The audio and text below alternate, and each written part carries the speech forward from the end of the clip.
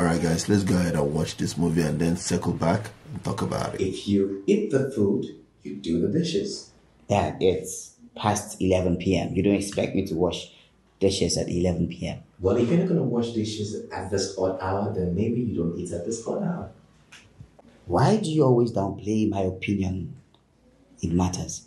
Well, you're not going to come in here and do whatever you like, however you want it, not under this roof. Dad, let me tell you, if you're no longer comfortable that I'm eating your mama's food, then you better tell me to discontinue, because I will gladly do. Okay? I will.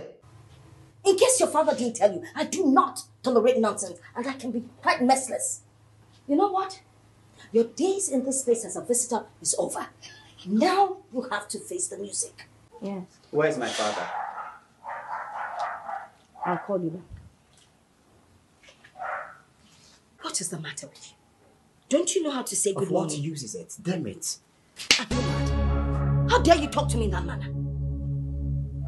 Let me tell you, your father that you're looking for traveled 2 nights ago to New York with his new wife. Sorry, what did you just spew? Did you just talk to me like that? Have you lost it? Rayford, you're my only grandson, and I love you. Yet you gave me a pepper bath. Oh, but it didn't kill you. Oh, wow. So the idea was to kill me, huh? The idea was to teach you a lesson. You want to be a mechanic? Yes. It's something I've always wanted to do back in New York. And I also have flares for automobile repairs. So, yeah, I want to do that. Well, that's a good one. I hope you're not lying to me. In America, you people lie a lot. I hope you're not lying. No, I'm for real this time. Eh? For real? Yeah, for real. You're for real? You better be for real. Makanabo, if you're not for real, and I will reel you up. Yes. Oh, congratulations. That's a good one, eh? Alright guys, so for this one, Breath of Love, I think it's gonna be an interesting topic as this affects all the people in diaspora. You know, we leave Nigeria, but before we leave, in almost every case, we're already grounded with culture and tradition. So we know all these things, but we leave, we japa for, greener pastures. You come to the US, UK, Australia, Canada, anywhere that you end up at, and you start a family. You start a family and you have kids. Now, your kids might come home once or twice every 5 years.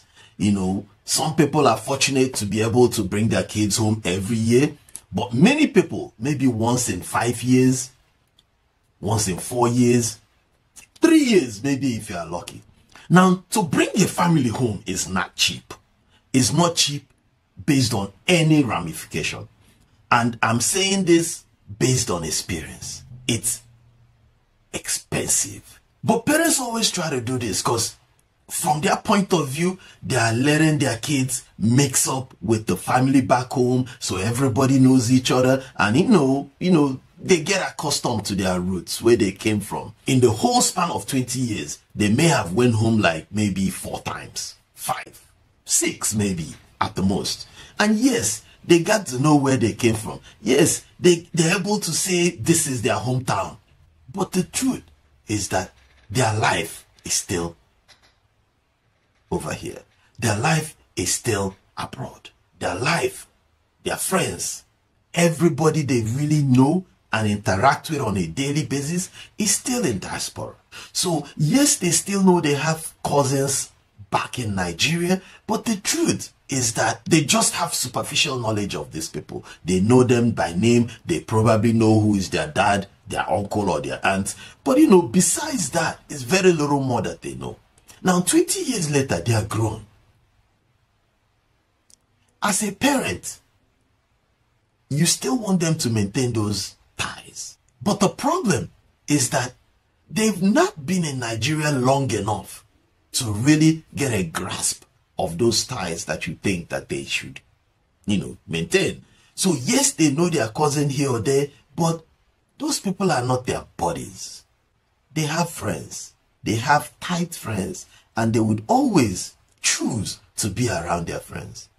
So now they grew up and maybe not, they get married to somebody of the same culture. Parents always hope for that. In most cases, is also somebody that was also born in diaspora.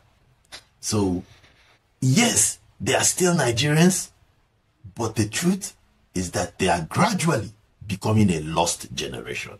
I use this word lost generation because there's no better phrase, no better term to categorize them. Although we definitely know that they're still our kids, the fact that the ties that's holding them to your motherland, it's through the parents, you. That means that any day you pass, those ties would most likely break. When the ties to their roots break, it leaves them with the familiar people. The familiar ones are the ones that are still here. The familiar ones are maybe if they get married, the person they got married to, if not, it's the friends, both foreigners and Nigerians, whoever that they made friends while they were still young, they will continue being their friends. But those ties of back home, it wouldn't be stable as we all think. Because, we've had people that have grown and went through this process. And, you look back and see all the effort they put in. But when the kid grows up, all they know is diaspora. They don't know back home. So yes, they are a lost generation. Now, can this be fixed? Yes, it can. But the cost of it being fixed, the process of it being fixed, the energy that has to be put into it being fixed is a lot. Now, and I'm going to use myself as an example. At the age of 11, I grew up in London. At the age of 11, my father decided to pack all of us and come back to Nigeria.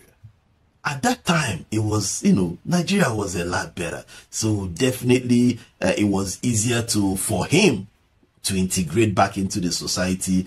But I'm sure it was still a big decision, because life would have still been better if we remained in London. But we didn't. We came back. Now, me coming back, it took me all but probably 7-8 years, and I became grounded. Grounded means that I learned how to speak the language. I learned everything about the tradition. I started hanging around uncles that were teaching me things. And, I learned a lot within maybe 6 to 8 year period. So by the time I was 20 and ready to leave the country, I was grounded, traditionally, culturally, and otherwise. If this didn't happen, I don't think that I would know anything about Nigeria. I might have known that I'm from Enugu, or maybe I'm from the East, or maybe I'm from here, or my hometown is this, but I don't think I would have known much more than that. And that's just being honest, because the truth is that everybody out in diaspora feel like their kids will still connect and make those bonds. That would never happen. The kids are going to grow up to a life of their own, and that life would be around the place that they know, diaspora. They are not going to go back to Nigeria. They are not going to go and do anything from Nigeria. They are not going to go and do anything with Nigeria. The best you can get is a child that has the understanding about real estate, and maybe if you have some properties back home, maybe they will figure out which uncle to call to sell it, but that's about it. And that's just being honest. It hurts, but it's the honest truth. Our kids, unless we take them home, stay with them at home, or let them stay at home for a couple of years, they are not going to be grounded in culture, tradition, and understanding of their roots. Deep understanding. I cannot end this without addressing the problem. Some people will point to kidnapping. Some people will point to robbery. Some people will point to NEPA, lack of water, lack of all these, basic essentials for living. And they are justified to point that, because both them and the kids, it's hard to adjust. When you're in Nigeria, it's easy for you to adapt to having light only 2 hours a day or 5 hours a day. But after you have left that field and you move over to diaspora, and for like the next 10 years, the light doesn't go off, it's not easy to adapt back to living without light.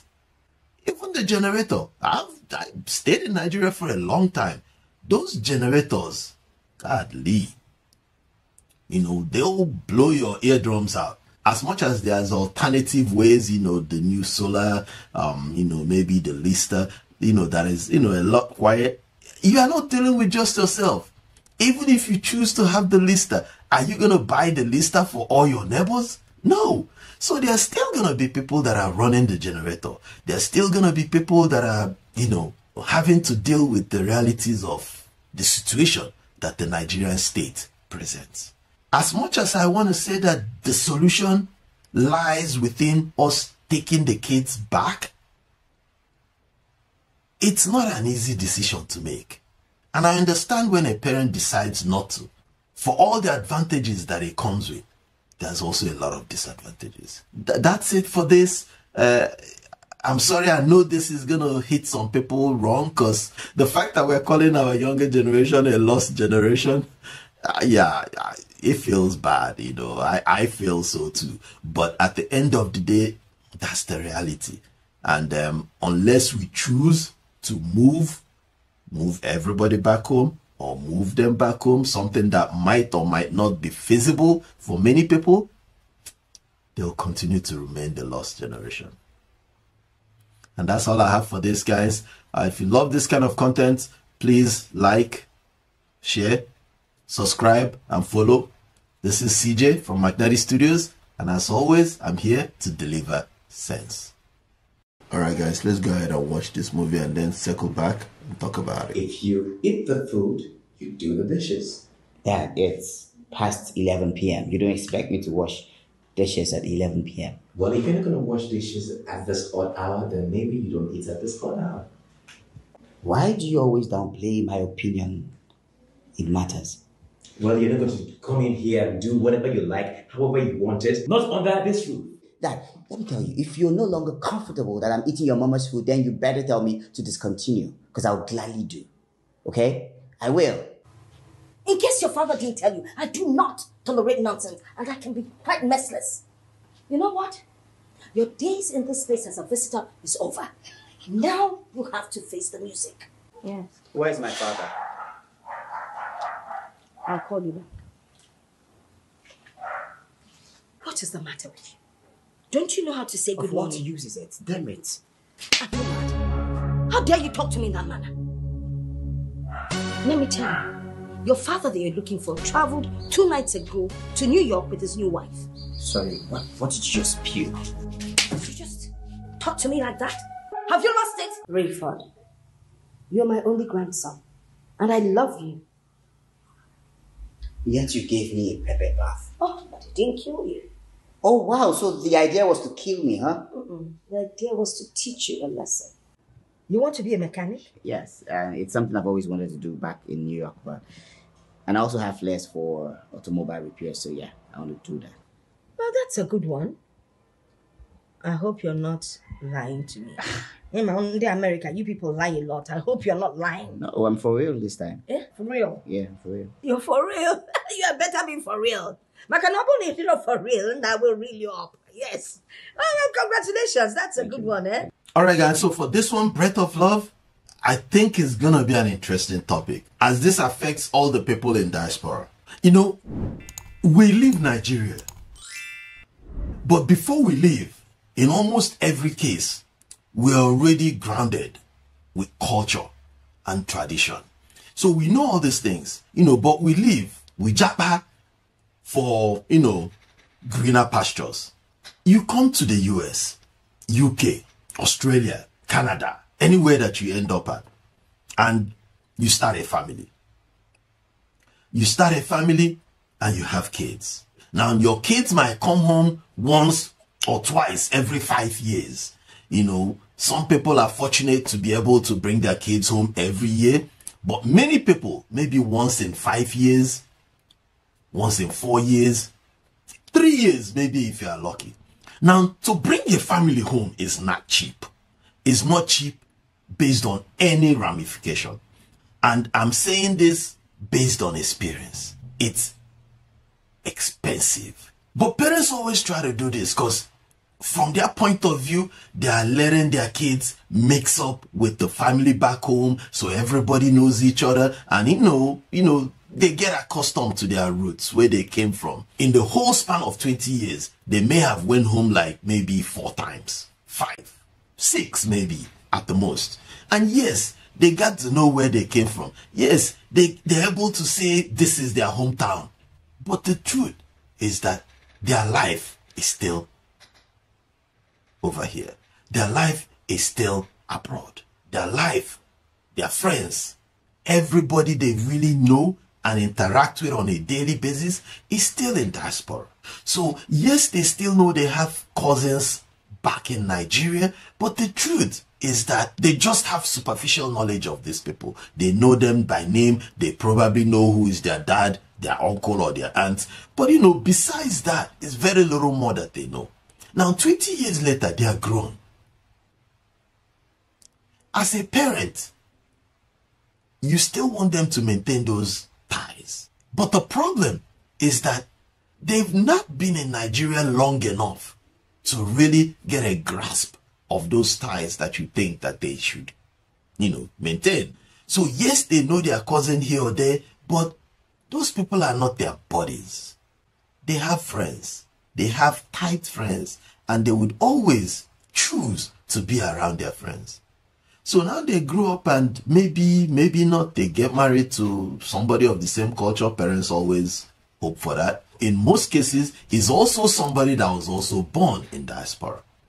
So yes, they are still Nigerians, but the truth is that they are gradually becoming a lost generation. I use this word lost generation because there's no better phrase, no better term to categorize them. Although we definitely know that they're still our kids, the fact that the ties that's holding them to your motherland, it's through the parents, you. That means that any day you pass, those ties would most likely break. When the ties to their roots break, it leaves them with the familiar people. The familiar ones are the ones that are still here. The familiar ones are maybe if they get married, the person they got married to, if not, it's the friends, both foreigners and Nigerians, whoever that they made friends while they were still young, they will continue being their friends. But those ties of back home, it wouldn't be stable as we all think. Because, we've had people that have grown and went through this process, and, you look back and see all the effort they put in. But when the kid grows up, all they know is diaspora. They don't know back home. So yes, they are a lost generation. Now, can this be fixed? Yes, it can. But the cost of it being fixed, the process of it being fixed, the energy that has to be put into it being fixed is a lot. Now, and I'm going to use myself as an example. At the age of 11, I grew up in London. At the age of 11, my father decided to pack all of us and come back to Nigeria. At that time, it was, Nigeria was a lot better. So definitely it was easier for him to integrate back into the society. But I'm sure it was still a big decision, because life would have still been better if we remained in London. But we didn't. We came back. Now, me coming back, it took me all but probably 7-8 years, and I became grounded. Grounded means that I learned how to speak the language. I learned everything about the tradition. I started hanging around uncles that were teaching me things. And, I learned a lot within maybe 6 to 8 year period. So by the time I was 20 and ready to leave the country, I was grounded. Traditionally, culturally, and otherwise. If this didn't happen, I don't think that I would know anything about Nigeria. I might have known that I'm from Enugu, or maybe I'm from the East, or maybe I'm from here, or my hometown is this, but I don't think I would have known much more than that. And that's just being honest, because the truth is that everybody out in diaspora feel like their kids will still connect and make those bonds. That would never happen. The kids are going to grow up to a life of their own, and that life would be around the place that they know, diaspora.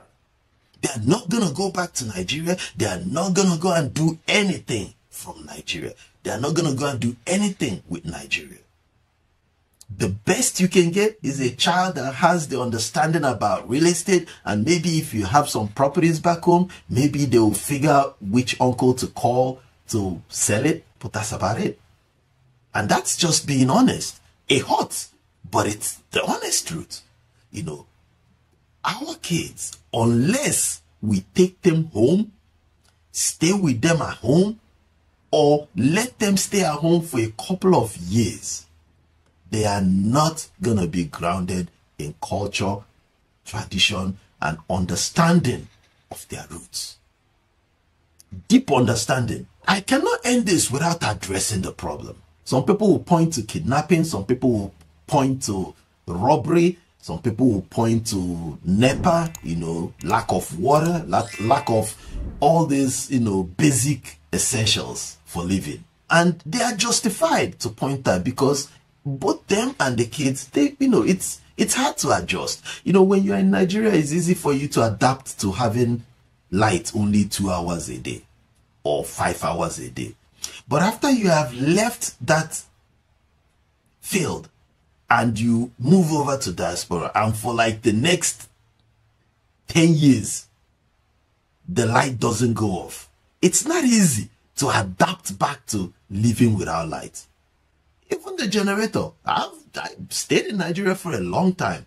Those generators, godly, you know, they'll blow your eardrums out. As much as there's alternative ways, you know, the new solar, you know, maybe the Lister, you know, that is, you know, a lot quiet. You are not dealing with just yourself.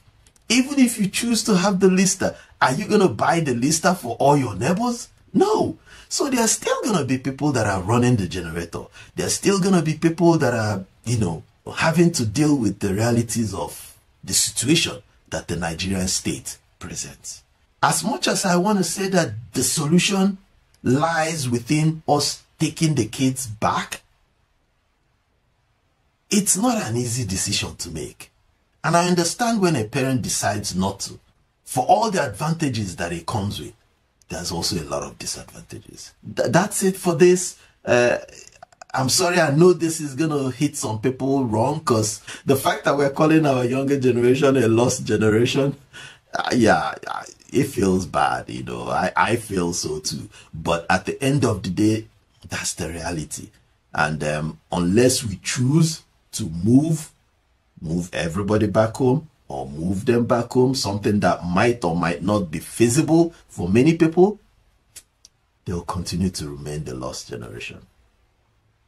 And that's all I have for this, guys. If you love this kind of content, please like, share, subscribe, and follow.